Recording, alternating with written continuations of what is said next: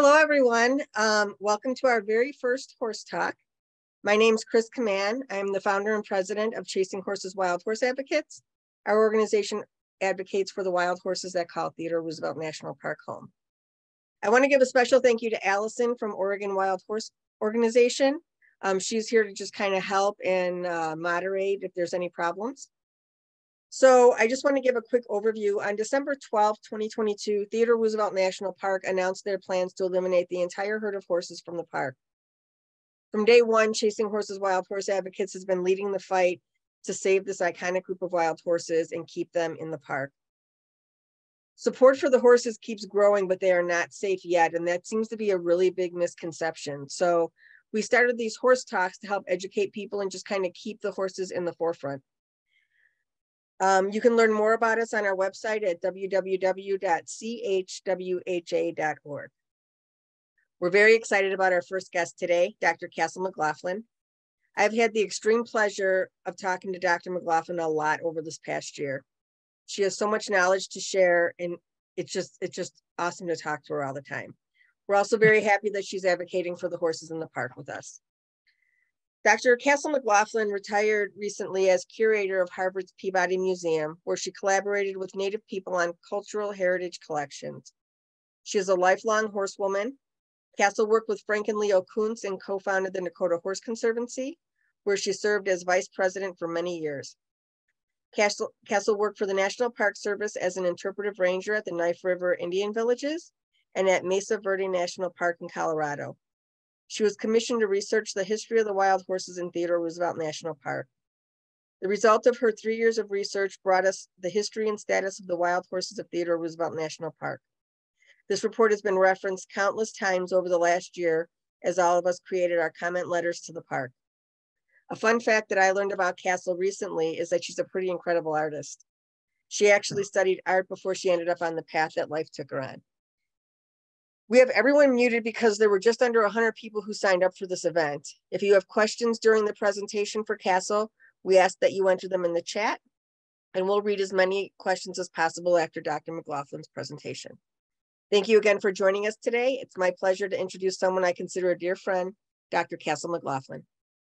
Hey, thank you, Chris, and thank you, Allison, for being here to help facilitate this. Welcome to everybody who's joined us. I am going to give about a 30-minute presentation about the history of the horses in the park, because that's such an important issue for understanding the situation, and because debates over their future are turning on something of a dialectic or conflict between the concept of history and natural resource management. So I'm going to stop my video, but take you through some slides about the history, and then I'll rejoin, hopefully. We're having some technological issues, and have a more conversational session. So let's see. All right.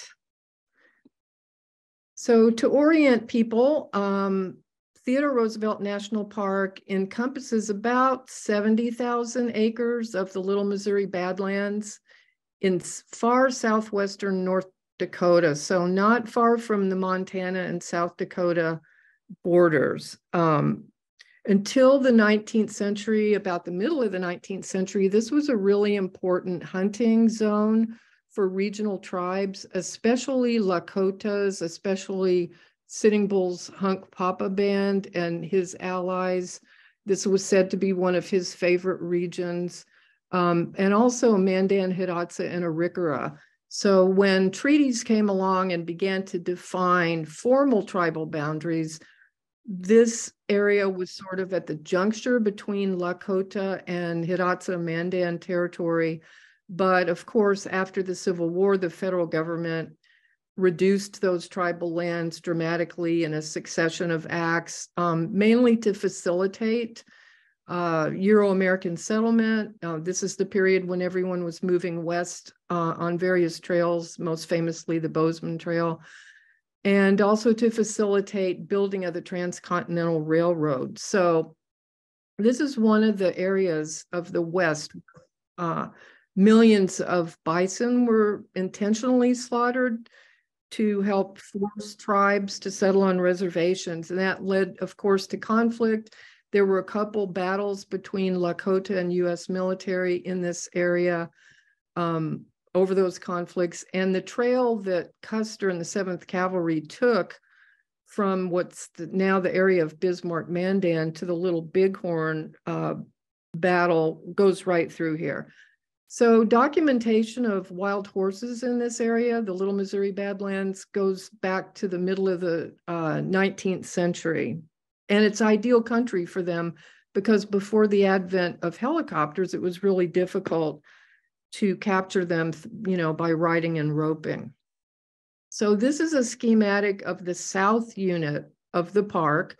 There are 3 main units. There's a north unit and a south unit that are about 50 miles apart, joined by the Little Missouri River. And then there's a small historic site in between them, which is preserves the headquarters of Theodore Roosevelt's ranch. So the south unit is about 46,000 acres of the total 70,000. And as I said, this is where the horses are. There are none in the north unit. They don't tend to occupy the entire park. They pretty much stick to the south and southeast portion. So along Highway 94 at the bottom of the slide, and then around to the right underneath that scenic loop drive is pretty much their territory. And they share the park with many other species, but most notably bison and elk, pronghorn and bighorn sheep. Those are all sort of charismatic megafauna in Park Service culture, and they were all extirpated from the area and then reintroduced in the middle of the 20th century when the park was created. So was created as a national memorial park in 1947 and didn't get full national park status till 1978. And those are kind of important because those designations drive management to some extent. And before we go on to the next slide, I just want do note that the park is adjacent to this little town of Medora down on the lower left, and you can see the Chateau de Moore State Historic Site, which I'm going to mention in a minute as well. So the park is so named because Theodore Roosevelt did ranch there as a young man. He first came to North Dakota Dakota Territory in 1883 to hunt some of those few last bison. And he decided to stay and invest in cattle ranching.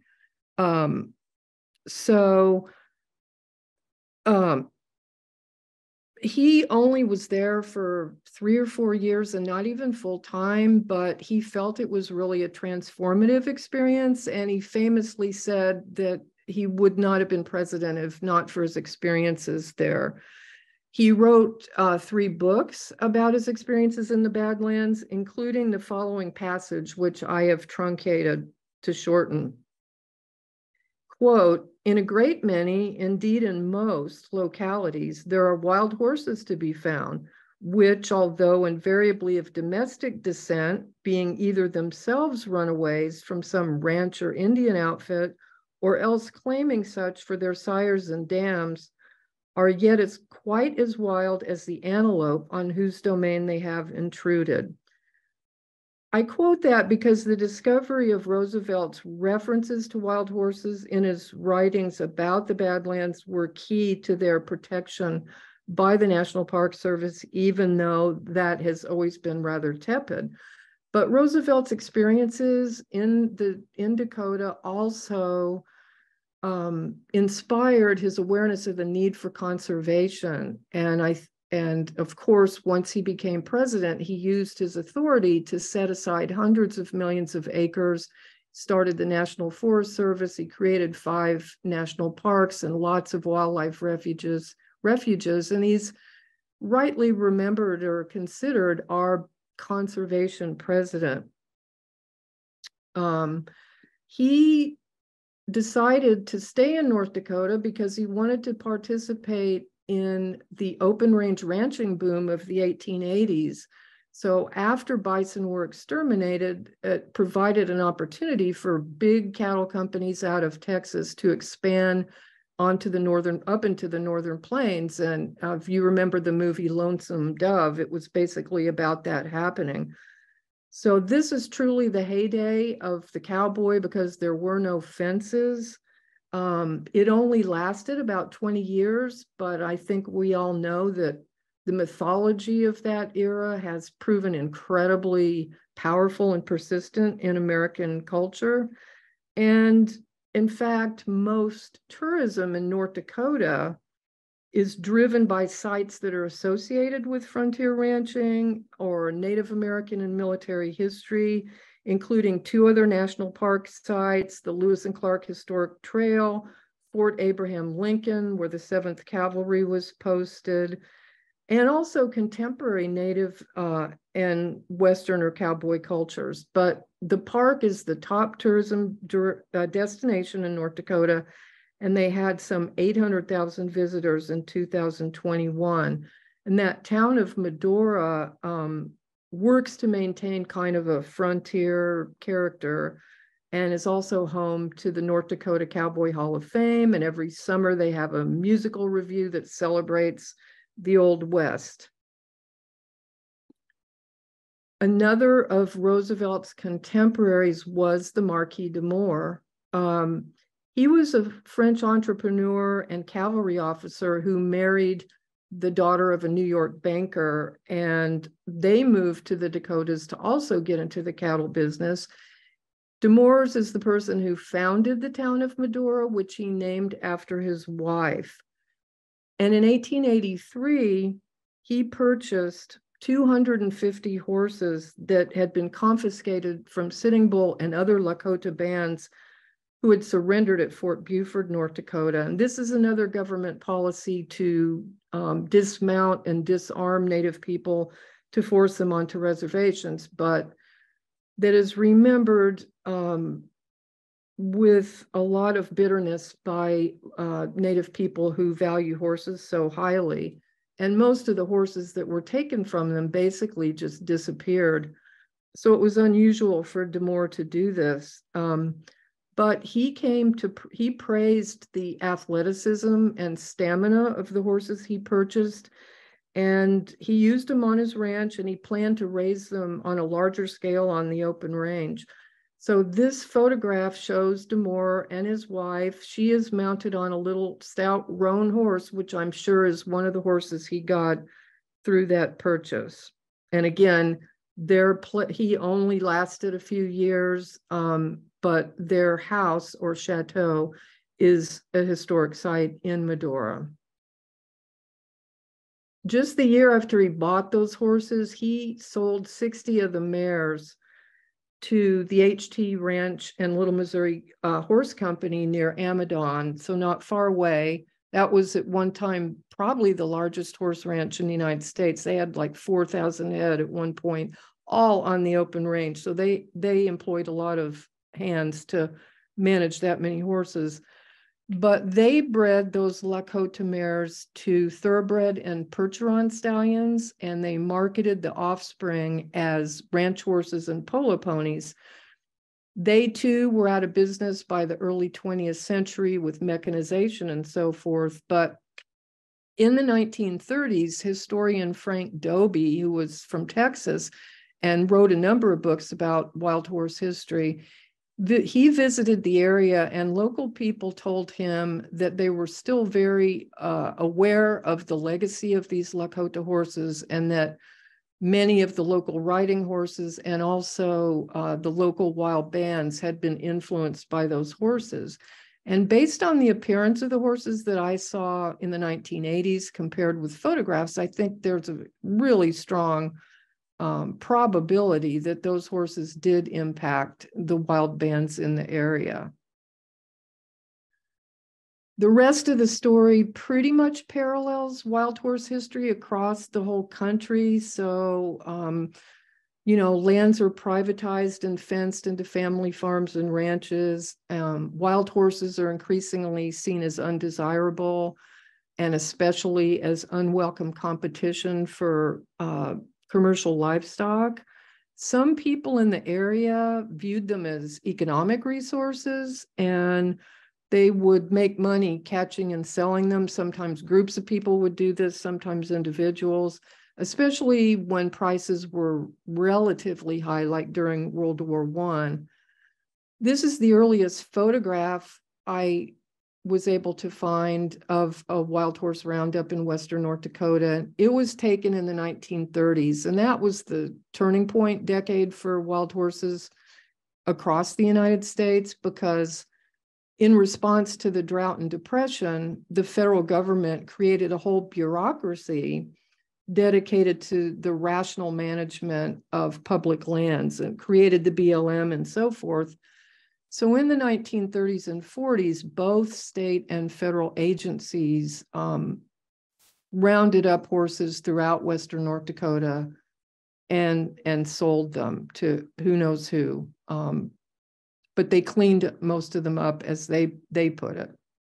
So the only reason that there are wild horses in Theodore Roosevelt National Park is because when it was fenced around 1950, they accidentally trapped two different bands of wild horses into the park. And at the time, local ranchers were still grazing their horses in the park. So in 1954, the Park Service sponsored a 2-day roundup to remove the horses. And this is a photograph from that event.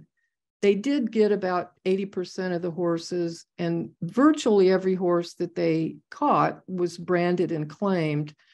According to people I interviewed that participated in it, they got few, if any, of the horses that the locals considered to be truly wild.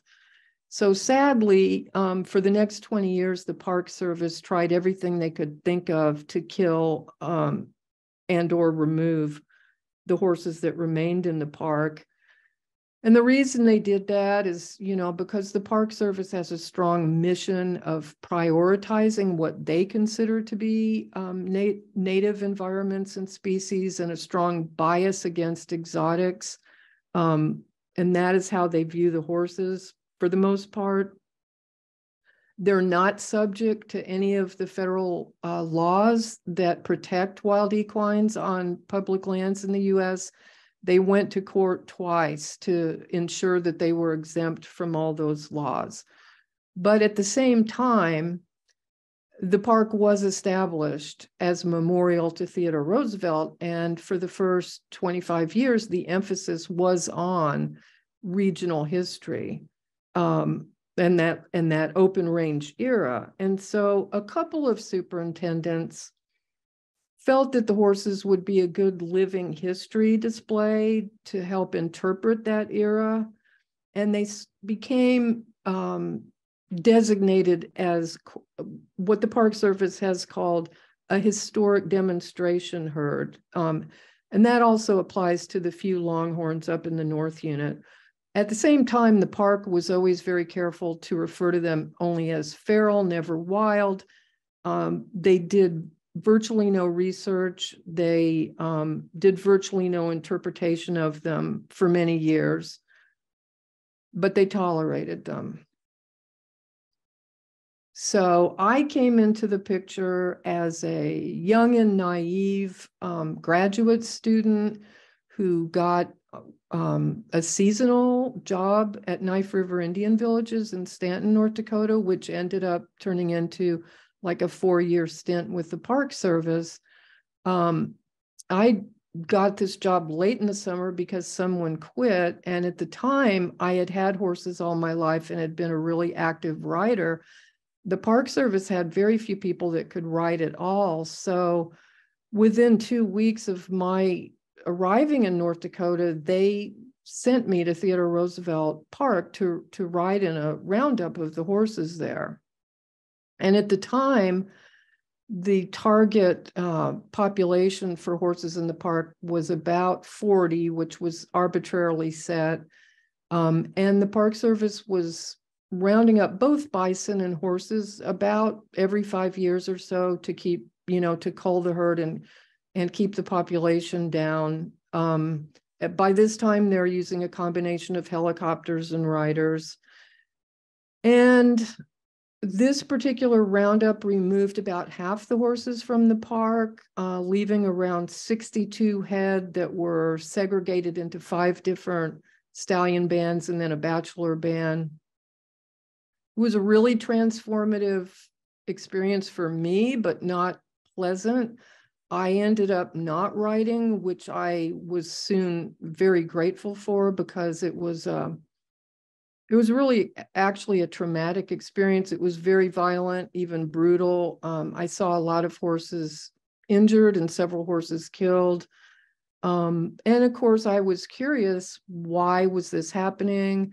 Where did these horses come from? You know, what's the big plan? And when I asked park managers those questions, they couldn't really answer because they had never bothered to do any research. And so eventually they invited me to submit a proposal to do research, and it was funded by the Theodore Roosevelt Nature and History Association. So I do want to point out quickly just a couple of the people in this image, which are important characters in the story, but we don't have time to talk about. The man in the plaid shirt standing down by the corral is Tom Tesher, who is a very well-respected local rancher and former saddle bronc champion, who was personally interested in the horses and kept records for many years about the different bands and the offspring every year. And also he basically managed the horses for the Park Service for quite a while. And Tom was assigned to be one of my research advisors. And then Leo Kuntz is standing on the fence at the far right in the white t-shirt. Of course, he went on to take horses from the park and create what's now known as the Nakota horses. And his younger brother, Joe, is on this dark bay or brown horse in the foreground with the hat. So at the time, after the roundups, the Park Service would sell the quote unquote surplus horses at livestock auctions, mainly to slaughter buyers. So I went to the sale about a week after the roundup, and I bought this dominant stallion who's looking at us here. He's actually the horse that was in the previous slide as well. Fortunately, I also met Frank and Leo at that sale after I had purchased this horse. And so he went home with them, because that was the first sale that, again, that Leo began buying horses to save them from slaughter, because he felt they were special. And, you know, at the time he wanted to use them for these cross-country races because their stamina and agility. But the bigger picture was that this, as I learned, this particular roundup was part of an initiative in which the Park Service was attempting to remove as many dominant stallions as possible and replace them with domestic breeds, especially quarter horses, but there was an Arabian and also BLM horses. I was very opposed to that, as were many other people, because I felt like the horses that had been there for 100 years and had adapted so well to that environment were not only historically significant, but deserved to be the horses there and deserved to be the horses that visitors saw. But that fell on deaf ears, and the park continued that for at least another 10 years. So later, Leo, and still later, the Nakota Horse Conservancy purchased as many of those horses as possible to save them. But roundups were always controversial, and often bad things happen. And around the mid-2010s, the Park Service began moving to soft capture methods, including darting horses with tranquilizers and selling them over the internet instead of at sale barns like this. And then to curb the population, they also started working with Colorado State University on the immunocontraceptive Gonacon, administering that to park mares to decrease their fertility. And that worked, but that's also not without controversy. So where are we now, and why has the park finally decided to just get rid of the horses after 70 years? I'm told that there are about 185 head in the park right now. This is an image that Chris took and is allowing me to use. That's a really large band of horses. As far as I'm aware, there's no research that shows that horses are damaging the environment or overgrazing any more than elk and some other species.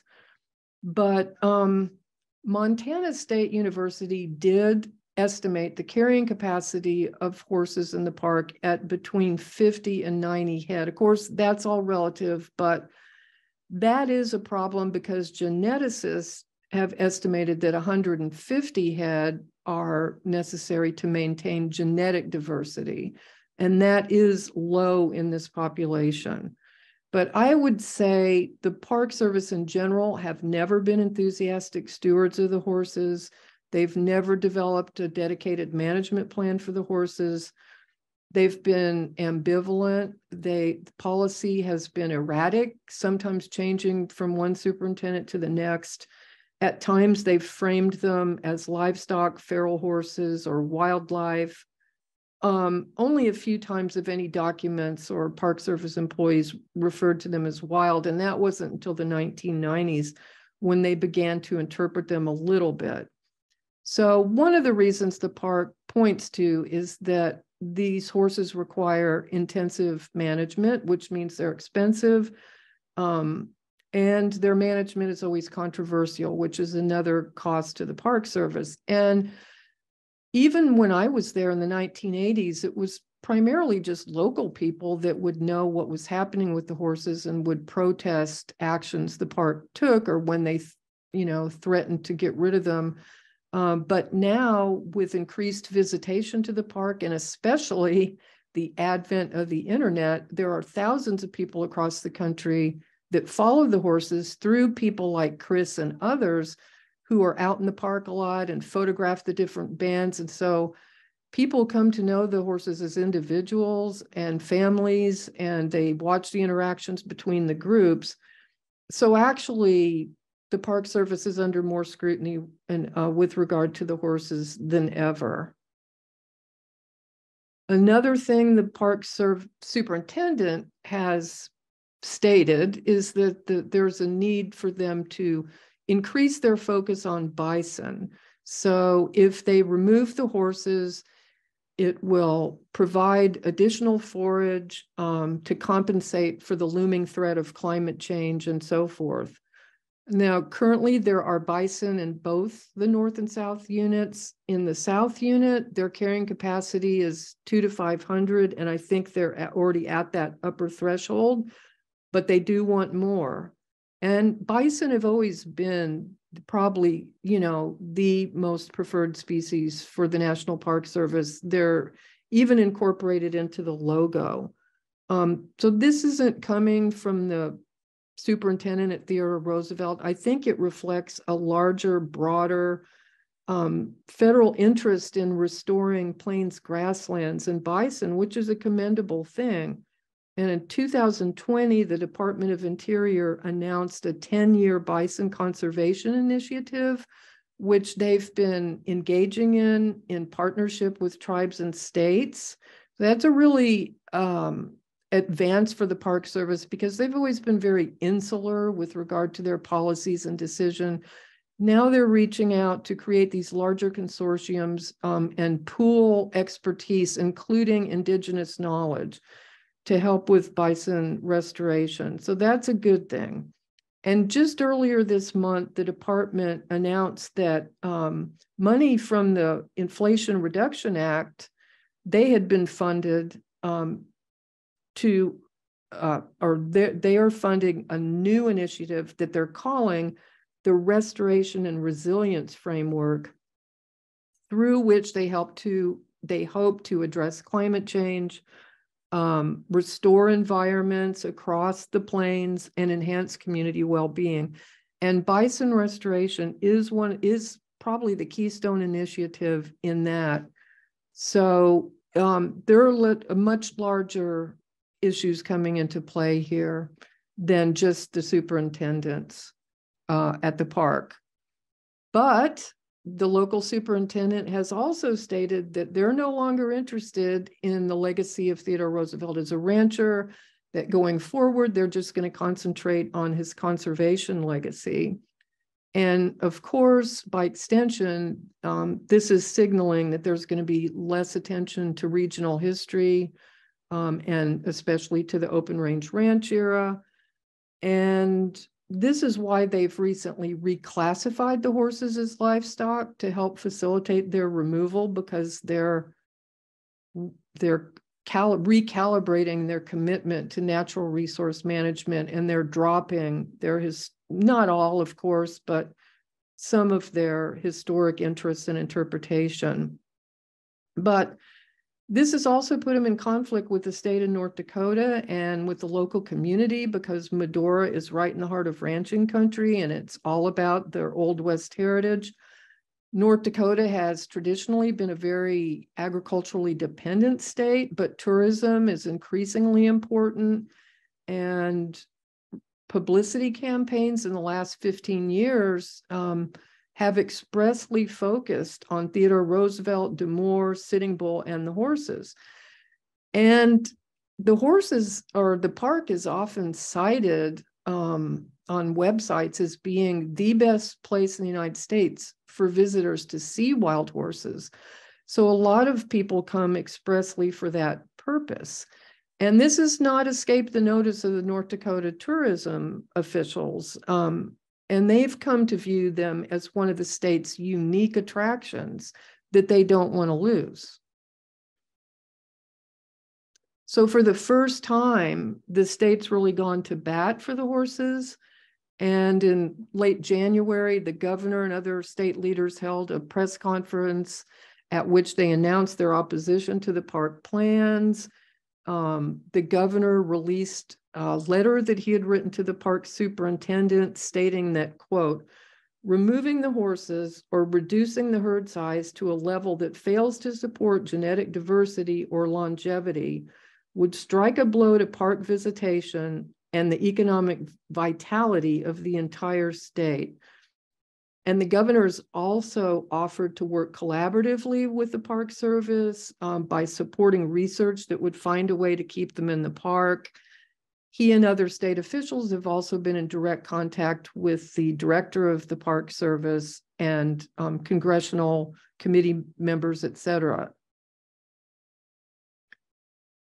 Also, the 5 major tribes of North Dakota issued a joint statement opposing the park's plan to remove the horses. And thanks to people like Chris, thousands of people have found out about the situation and have been expressing their support for the horses by commenting on the park's plans, writing editorials to newspapers, writing to North Dakota state officials, and so forth. And most recently, just last week, the state legislature unanimously passed a concurrent resolution calling on the park to keep the horses because, quote, the horses of Theodore Roosevelt National Park are historically and culturally significant to the state of North Dakota and the history of the United States and serve as a living legacy to President Roosevelt. So state leaders are rallying quite strongly behind the horses, but the fact is that they don't have any legal recourse. And whether they or the thousands of citizens that have expressed support for the horses will have any impact on the Park Service is really a big question. I think their future very much hangs in the balance because the NPS holds all the cards. So what can you do? If you're interested in following this situation, Chris has established a great website where she's constantly posting updates about what's happening and ideas about what people can do. She's also started a nonprofit, so to help her with her advocacy. And so please do check out her website to follow. And if you're able to, volunteer for Chris or donate to her nonprofit, because she's really been working tirelessly and she's proven incredibly effective at getting us where we are now. So that includes my prepared remarks. I hope now we can take some questions and have more of a conversation. Thank you, Castle. We appreciate your presentation. That was really awesome. We do have a question maybe you can answer, is why are bison being used as a help for climate change? Aren't bison nearly as bad as cattle for climate change? I don't think they're saying that they're helping climate change, but you know, bison are critical to the restoration of native plains grasslands. They co-evolved with the native plains grasslands, and so to reestablish those environments in a healthy way, they need to also include some of the keystone species, and bison are the most preferred of all. Okay. Someone asked too, will the North Dakota government buy all the horses if they're removed? We don't have any reason to believe that. I think right now the governor and other state legislators are hoping that they stay in the park. Especially Medora is going to go through a huge transformation over the next few years as they get ready for the Theodore Roosevelt Presidential Library. So everyone's really just hoping that they stay in the park. So why are the horses so expensive for the NPS to maintain? I think that, and Castle, maybe you can talk about this. It has to do with the way that they're maintaining the herd. I think it's day to day, they're not doing anything for the horses. The horses are surviving on their own. It's when they're capturing horses and taking them out, and that's just a management issue. When they remove horses, even the soft captures that they're doing, we can tell you there are at least 10 to 20 different people who are there. A vet, they have shooters who are darting the horses, and just different people who are there to play their different part in the captures, and it's very expensive. This is something where, and we've argued for this for a long time, responsible birth control could really help that. And it's been proven in so many other herds, especially Assateague Island, which is another national park. So I don't know if you have anything else to add to that, but I think that it has to do with the ways that they're capturing horses. And I'm sure helicopters and outriders was extremely expensive back in the day also. Yes, that's right. And I think more to the point probably is that the park would prefer to use those resources for management of bison and elk and other initiatives that are considered higher priority.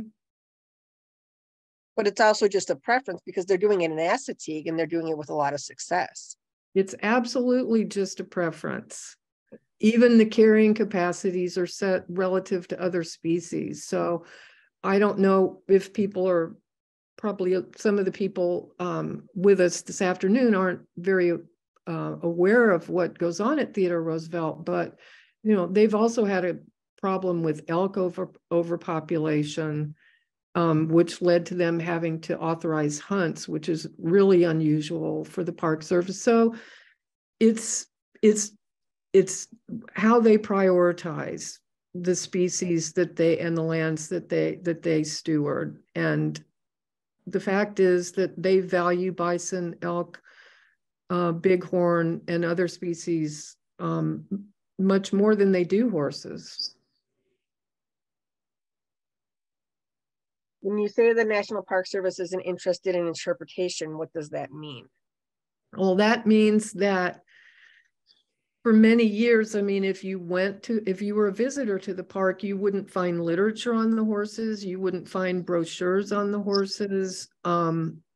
Rangers wouldn't mention the horses, or if they did, it would just be a cursory mention.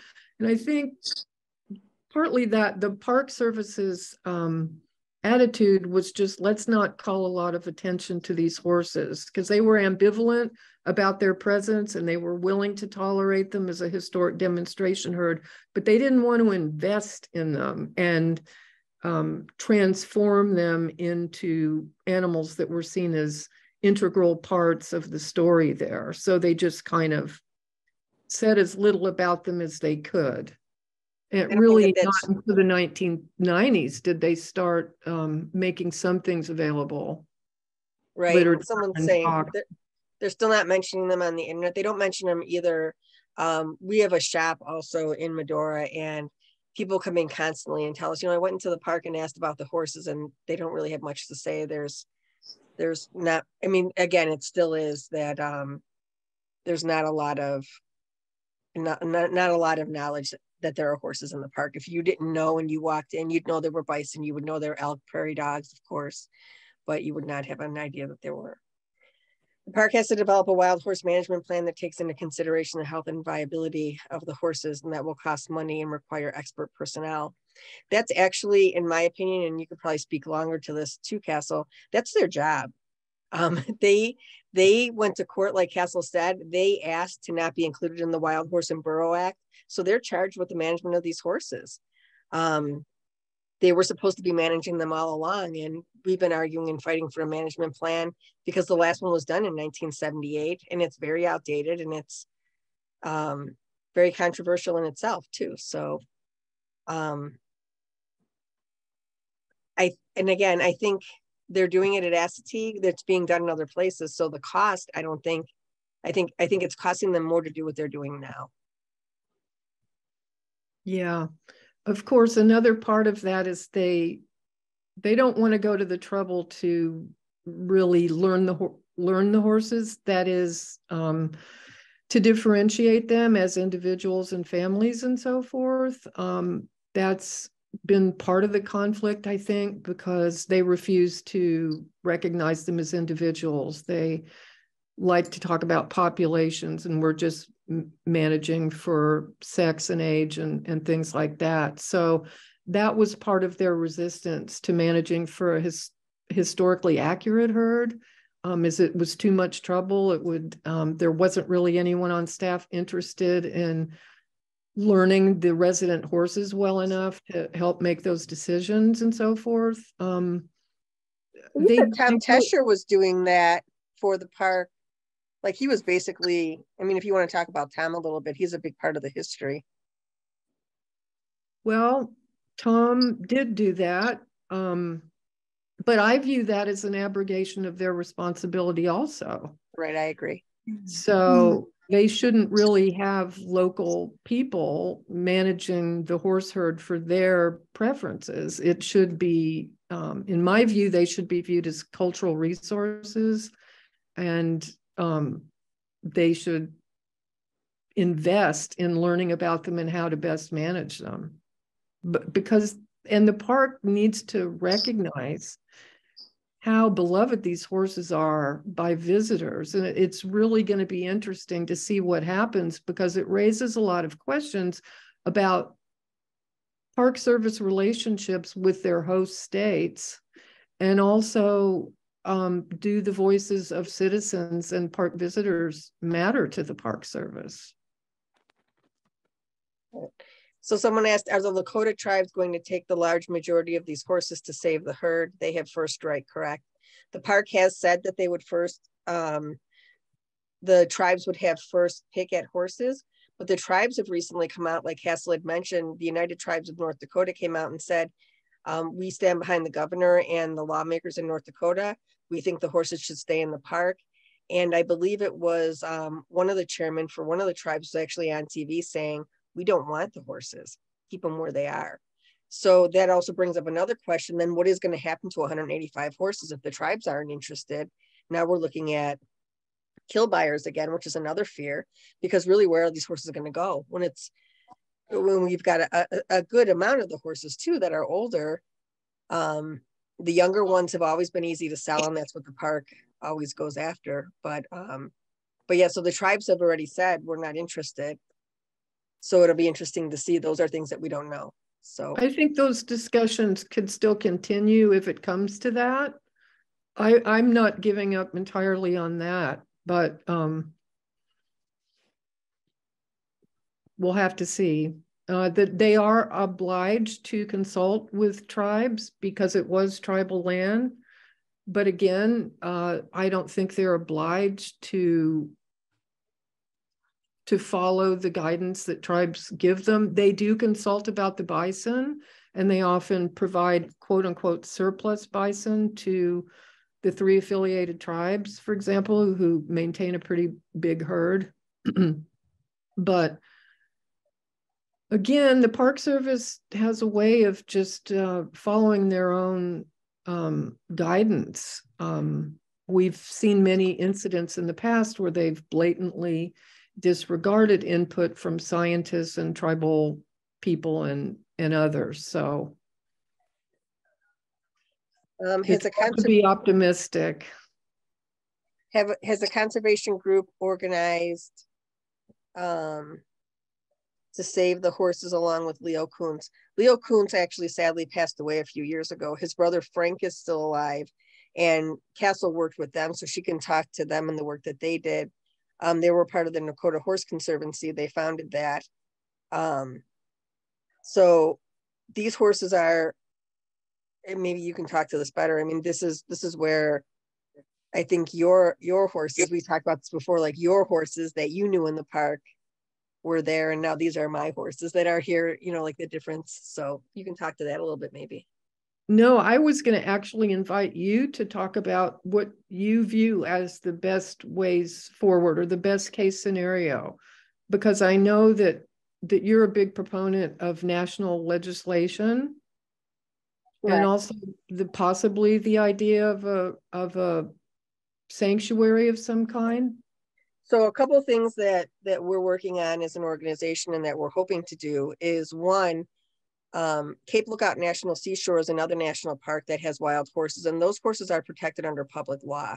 So we're hoping that that sets a precedent. I mean, if we have some horses protected under public law in national park lands, then why aren't ours? So we will be going to Washington, D.C. in April to speak at the Save Our Wild Horses conference. And we're meeting with as many lawmakers as we can to talk about that. Another option is, yes, to try to get a wild horse sanctuary in southwestern North Dakota.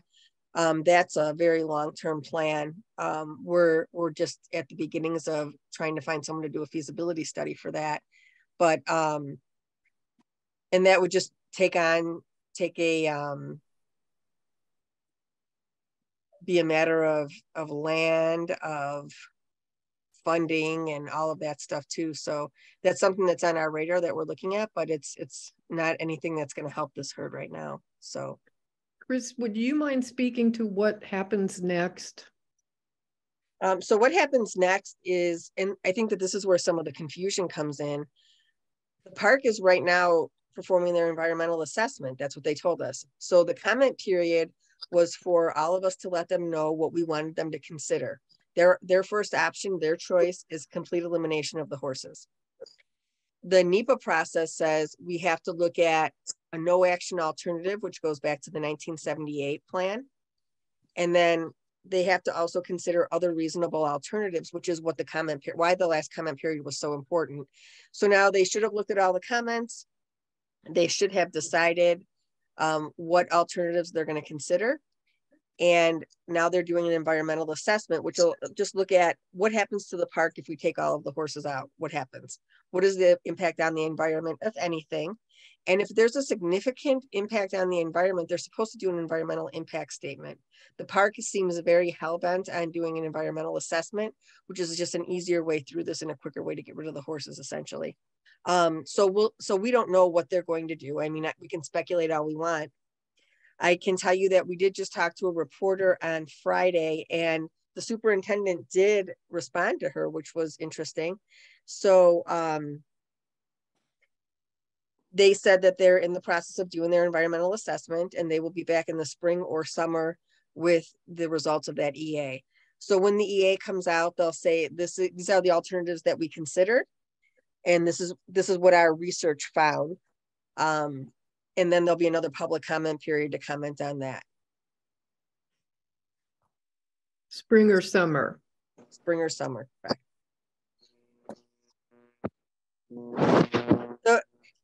So someone's saying too about Allison, about if there were no roundups, there wouldn't be so much of an expense. The horses have to be managed.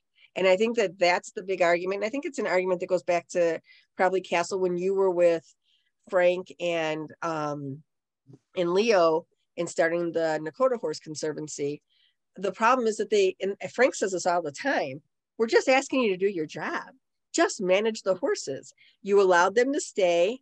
They became under your management. You're supposed to manage them, so do your job. And that's what we're asking. Roundups do get expensive, but the way that they're doing it is expensive. Assateague Island has been using PZP. They look at genetics, they look at bloodlines, they take all of that into consideration, and they haven't had to remove any horses. They aren't even using birth control right now because it's working so well. I've talked to the chief resource manager who is extremely transparent and will talk to you very easily instead of this portal that the park has set up that's, just they answer questions when they want to and however they want to, and they're not transparent.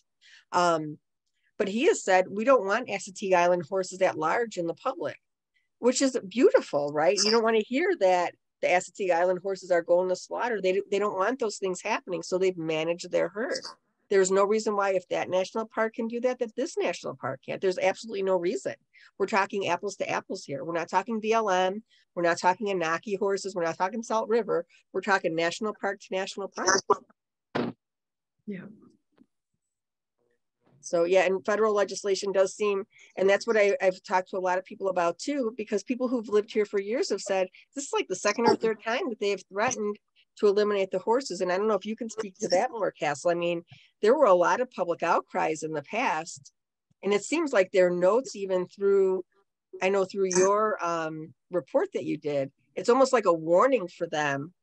Like, don't try to remove all the horses because public outcry is like way too much, and they still went ahead with it anyway. So it is shocking that they would go to this extreme. They're willing to, if they're willing to weather this withering tempest of criticism about the removal, that's going to be surprising to me. Has legal action been helpful? We do have a legal team that we're working with, Eubanks and Associates out of Washington, D.C. They've been very helpful to us, and we believe that they've been instrumental in helping us get the park to do their job. So there are a number of things that we're talking to our lawyers about, and really it all just depends on what the park's next steps are. So there's no legal action to take at this time. Right now we're waiting. So, and while we're waiting, we're trying to keep awareness up. We're trying to get something started so that we can get the horses protected under public law. That's why getting Congressman Armstrong on board is so important, because how can I go to any congressional members in other states and say, hey, help our Theodore Roosevelt National Park horses, when our own congressman isn't on board with that? So that's why we've been asking people to get him on board.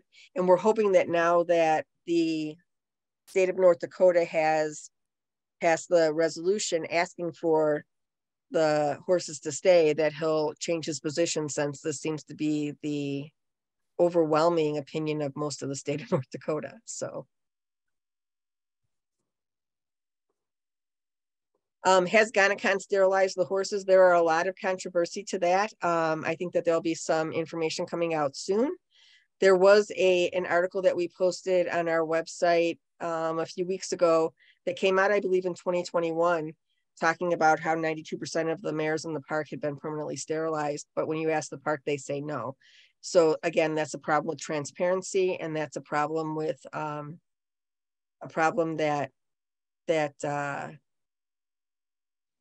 that we're having. Speak about the Shackelford Banks horses. Yeah, the Shackelford Banks wild horses are protected under public law. So we had talked about that a little bit too. Public law, it's a federal public law. They were lucky enough to find a representative in Congress to support what they were doing. And so that just went on. So what we're hoping is that we can say to our congressional delegates, hey, we're protecting these wild horses in Shackelford Banks under public law. What about the Theodore Roosevelt National Park horses? It doesn't seem like one should be without the other.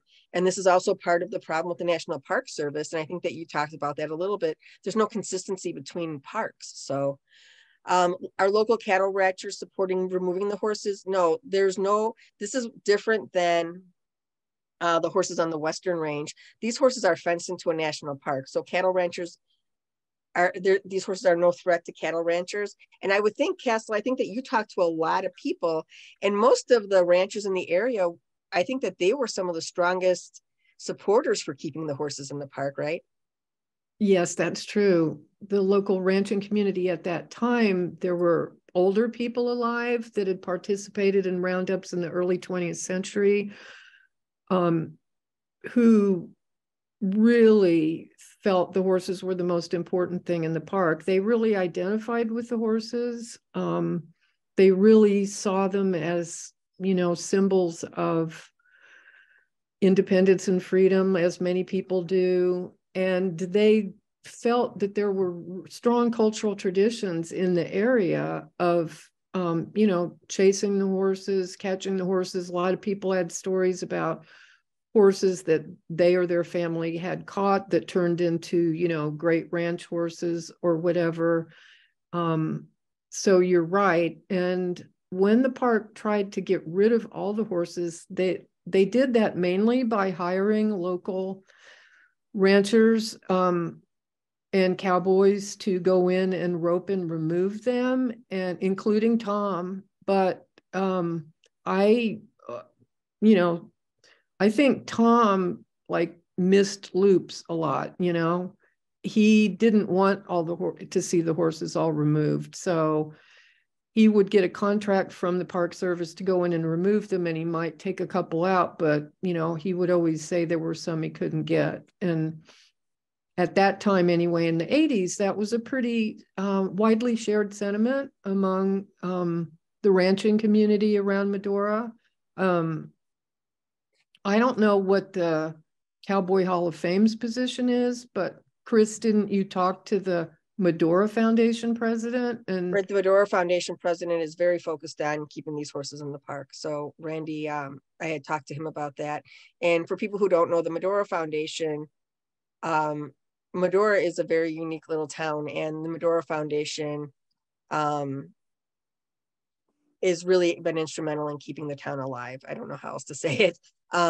They have a lot of shops. They have the musical. They have a lot of input and influence in the state of North Dakota and in Medora. So that's a very big thing, and that's something too that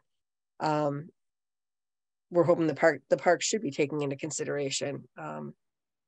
So somebody asked, MHA Nation understands the pragmatic range management. They could provide guidance to the NPS. They absolutely could. There are a lot of people that could provide guidance if the park wanted to have that. And Governor Burgum actually offered any of the resources we have in the state of North Dakota. So, and I mean, that is from financial to people to our universities, whatever they need.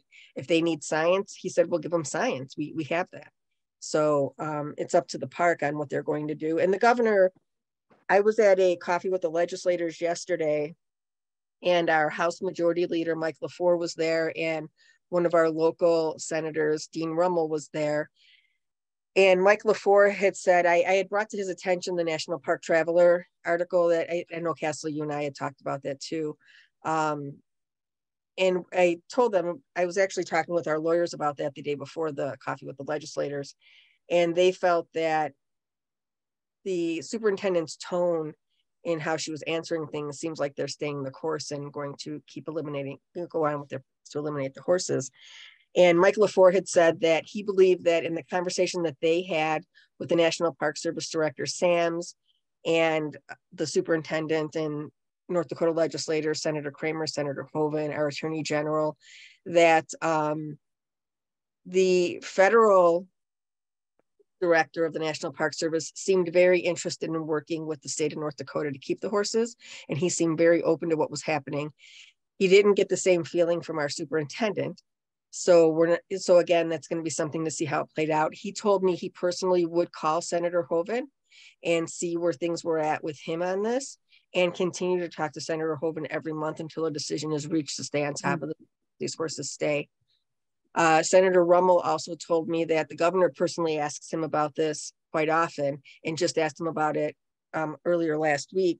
So he was going to share the National Park Traveler article with him and give him kind of an update from the Coffee with the Legislators. So that was another, that's a local thing that our Chamber of Commerce does, and it's been really great. And it came at a very good time with all of this happening with the horses. So it gave us access to the horses. And that recording we will be sharing as soon as it's available so that you guys can see exactly what Mike LaFour said. There was a lot of good information shared. So I don't know if you have anything to add to that or no. No, you're the one with the finger on the pulse of the state and local battlefield, so to speak. Could I talk about how easy it was to get appointments with legislators and how important it is to make your voice heard that way? So that's from Heather from the Save Our Wild Horses Conference. And really thank you to Heather and Linda for putting that on. I in my last life, I worked at an exhibit company. So we were on the backside of doing trade shows. So I know that's what a huge undertaking this is that these two are doing, and I give them a lot of credit. So for those of you who don't know, April 23rd to 25th is the second annual Save Our Wild Horses Conference. And part of what Heather and Linda have been asking people to do is during that time to set up appointments with your legislators and talk about wild horses. And it's a great time to do that and for everyone to do that. How easy is it? You can go to the website, the different websites for your own legislators and ask, request an appointment. You can send emails, you can call.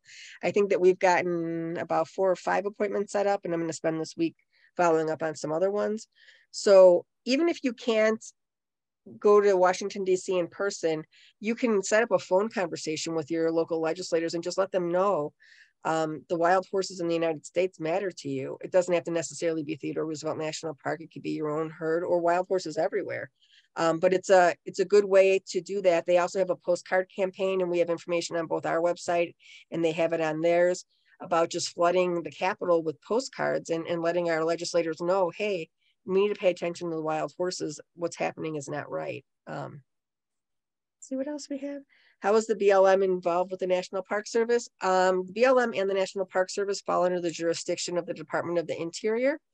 They do have some overlap in their relationships. For example, we know that the BLM has funded a lot of the Ganacon research that's gone on in the National Park Service. We know that the experimentation on Ganacon and the horses also was reported back to the BLM, and those are things that they're using now on the Western Range. So even though they're 2 separate entities, they fall under the same jurisdiction of the Department of the Interior, and they can work together if they needed to. So I don't know if that answers that. The BLM does not have any jurisdiction over the National Park Service horses. So yes, and there was the famous occasion where a BLM range specialist was hired to come assess the herd at Theodore Roosevelt and spent 3 days, wrote a report, and they just, put it in the back of the file cabinet, and it was never referenced again. So yeah, it's put with the 1978 EA, and it's sad because he pretty much debunked everything they said in the 1978 EA. And like Castle said, they didn't listen to him anyway. So